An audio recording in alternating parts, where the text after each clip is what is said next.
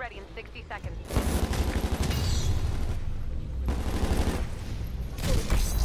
Be advised. Titan pressing in.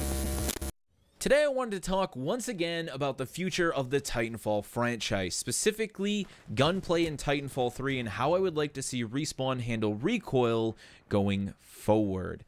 Don't get me wrong, I love Titanfall 2. I think in general, Titanfall 2 is a far better game than Titanfall 1 ever was. However, when it comes to the way that Respawn handled gunplay and recoil in Titanfall 2, I am not a fan. I have never been a fan, and I think it's one of the least exciting decisions they made for Titanfall 2. I think in general, the effect that the current recoil system in Titanfall 2 has had on the rest of the gameplay has been negative. It has not been positive, and any accessibility that was gained by streamlining the recoil system in Titanfall 2 is greatly outweighed by all of the problems it caused with the rest of the game's experience. In Titanfall 1, we had an actual, substantial, physical, and visual recoil system, meaning that players actually had to compensate for the rise of the weapon's muzzle when pulling the trigger in long, short, extended bursts. This affected hit-scan weapons greatly, even single-shot weapons like the G2. You simply couldn't spam the thing, especially at long ranges or even in medium and short range, and expect to actually hit your target with every single shot. That, of course, is not the situation we have in Titanfall 2. Titanfall 2 has a sort of artificial recoil system, where essentially the middleman, that actual concept of virtual muzzle rise, has been removed from the equation. Instead, the player can see a decrease in accuracy when they hold down the trigger on certain weapons for an extended period of time, specifically while hip firing, but they never have to actually physically compensate for it themselves. And in fact, you can just ADS most of these hit scan weapons, and you are back to a situation where you have pinpoint precision firepower with very little bullet deviation and a very small decrease to accuracy. The only weapon that ever actually had substantial accuracy, substantial recoil, was the Spitfire. That was the weapon at the start of Titanfall 2 that was really hard to use, that had sway all over the place, that had some pretty heavy recoil that the player had to try and manage. Unfortunately, that weapon was eventually changed, and it is now the sort of murder high-capacity magazine monster that we have in the game today. Its only real restriction is the fact that it doesn't hip-fire well while mobile. It is a monster when on the ground, and especially when ADS'd. And this is just a small part of the many problems we see with gunplay inside of Titanfall 2 that have been caused by this sort of no recoil system.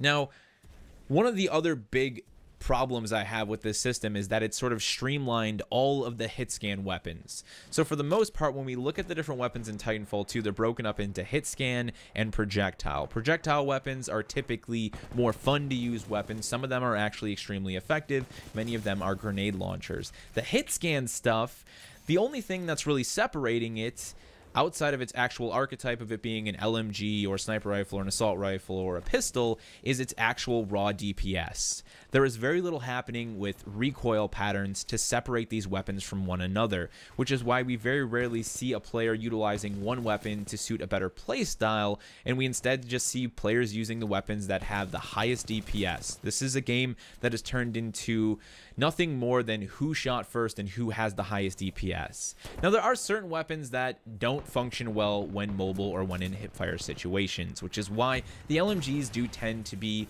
better off on the ground. But as for the SMGs and the assault rifles, weapons that do work in both hipfire and ADS situations when mobile or stationary, there is very little to separate them. Yes, the assault rifles don't hipfire as well as the SMGs, but when it comes to range capability, again, the diversity of the weapons, recoil patterns, there is nothing really going on there. So the CAR, the R97, they are absurdly effective at very long ranges. They make the R101 not really seem like it's actually an assault rifle, and they make themselves as SMGs seem like they might as well be assault rifles. I mean, the alternator is a great example of this. Yes, I love that weapon, but its sort of horizontal recoil is pretty much all show. The player can't actually compensate for the horizontal recoil on the alternator or the flatline. It's just there as sort of a small RNG element, forcing the player to tap fire to do short controlled bursts without ever really compensating for recoil. And that weapon, the alternator specifically, has absurd range capabilities because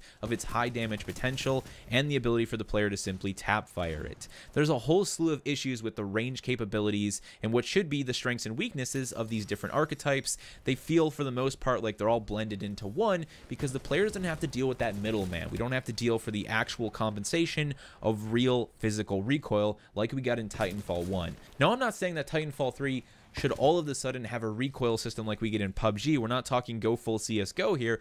We're just talking about some sort of realistic recoil that forces the player to actually compensate for what happens when they pull the trigger, whether it's on a single fire like the G2 or a full auto like the R201.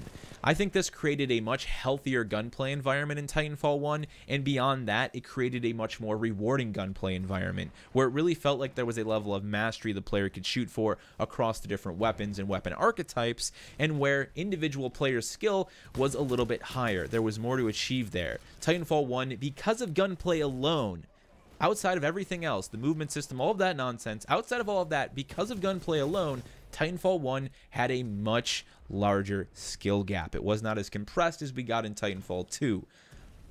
I understand that a lot of people might look, again, at this streamlining of recoil as a way to boost accessibility, but I don't see the benefits being large enough to really strip away what is one of the most important, one of the most valuable components within a player versus player first-person shooter experience. The negative effects of this lack of any real recoil can be seen throughout the experience in the ways that we've mentioned, and also in, again, that overall compression of the skill gap and that really that lowering of the skill ceiling. There's just not enough for players to master who are really putting in hundreds and hundreds of hours into the game. You don't have that true sense of individuality and personality among many of the weapons, at least not to the extent that you should. And one could say that there is a huge issue between non-mobile and mobile players that could definitely be resolved, or at least be slightly improved, if we saw an environment where, again, real recoil existed as the middleman. Take the current situation in Titanfall 2. A non-mobile player can lock themselves down behind an AWOL, and they only have to worry about two things: the capabilities of the DPS of their weapon and their ability to track a moving target. They don't have to compensate for recoil in the middle of all of that. It makes tracking a moving target that much easier. So you as a mobile player, being faster and being more mobile, it isn't the advantage that it should be. And you have to rely heavily on flanking these targets, sort of dealing with them as their own individual VIPs, these really high tier threats, just because of that. Had we had recoil, real recoil thrown into the mix, that player behind the AWOL with this Spitfire would have to compensate a lot more while also tracking his target. This would give the player on the wall a little bit more of a mobility advantage, but still put them in a situation where they were only going to succeed if they could also manage their recoil and get the shots on target that they needed to eliminate said targets. It would do a lot for the time to kill as well. You guys know I've talked numerous times about feeling the time to kill is too short. This has a lot to do with it. Respawn doesn't really need to just increase the time to kill to increase the time to kill. If they gave us a substantial recoil system, players wouldn't be just hosing each other down with Spitfires and R201s and pistols and all these other rapid fire weapons with pinpoint precision. They'd have to work for that. They'd have to really struggle with that recoil at different ranges.